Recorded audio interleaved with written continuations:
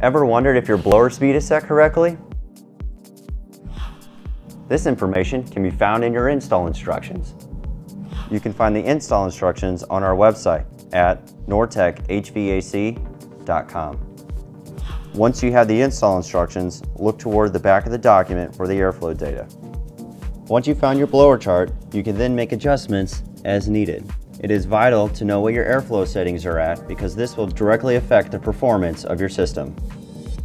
If you don't have proper airflow going across your indoor coil, this will cause you to have a low suction pressure or may freeze the evaporator coil.